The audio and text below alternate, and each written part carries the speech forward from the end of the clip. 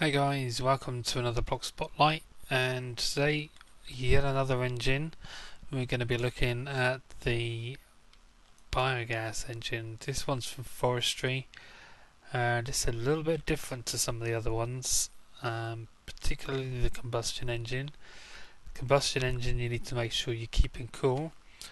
The biogas engine won't actually work unless it's warmed up, so slightly different mechanic. Um, the biogas engine won't ever explode though. That's the difference between that and the combustion engine. And the recipe for this guy is over here: bronze gears and bronze bars in your standard Buildcraft engine layout, which I'm sure you're getting very used to from all the other engines we've looked at already. Now, the biogas engine is actually one of the more flexible engines that are around. The only thing that you're actually going to need for it, and even then that's kind of debatable, is the lava to warm it up. Now, it is possible to warm it up with another engine, like a steam engine, but you would probably want to end up just putting some lava in there if you can. Now, the fuel that you can use these on is there's quite a few different ones, which you can see I've got set up several different fuels, so you can see it working. We have water. Now, you can actually run a biogas engine on water.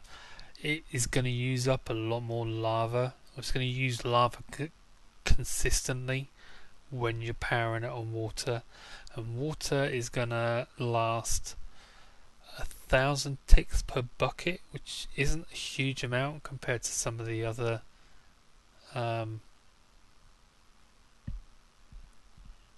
consumption rates of the other fuels, but actually it will generate the same output as a steam engine, so same as one of those. Now, the other thing that you can power it on is milk. Now, milk won't use lava at a consistent rate. It will only use lava to warm the engine up. Once the engine's warmed up, it won't use any more lava until you stop the engine again. The milk, again, same output as a steam engine, but this time it will last 40,000 ticks, which is quite a bit longer. I mean, it's 40 times longer than the water will last. So you get quite a bit of power for a bucket of milk, but it is only the same as the steam engine. So it's actually a pretty viable early game way of powering some of your farms and machines and things, because you can reuse that engine later on some of the other fuels and actually increase the output of the engine by just changing the fuel you're putting into it. Now, something else you can use in a biogas engine is seed oil. Now, seed oil, its output is 3 times the milk, so it's the equivalent of 3 steam engines, and that's going to last for 10,000 ticks, which is a quarter of the length of time that the milk lasts, but you're getting 3 times as much power out of it. Then you've got apple juice, which is the same output as the seed oil. I think that's right anyway. I will check that and put some comment up if it's wrong. Pretty sure the apple juice is the same. In fact, we can maybe check a little bit. Should be the same output.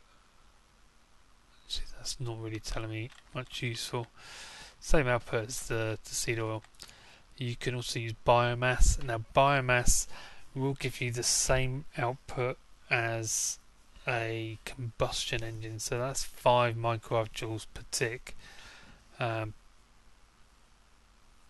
difference being is that obviously the biogas engine won't explode and the combustion engine will, and also biomass is a lot easier to get your hands on than fuel is for the combustion engine. So biomass is definitely the way to go. And then you've got honey.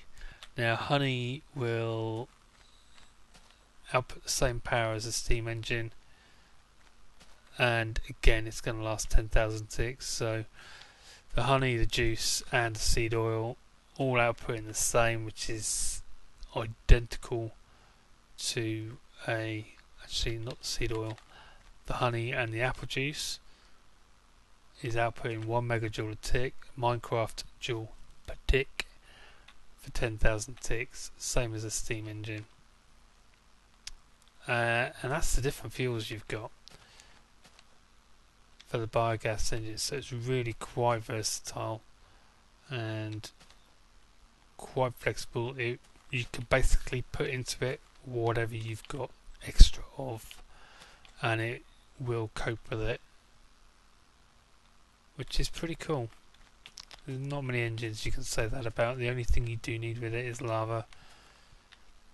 So once again, the end of another spotlight. If you guys have got any comments for me, please put them below. Make sure you're following me on Twitch as well. Again, streaming every night, 7 o'clock BST. And I will see you guys next time. Thanks for watching.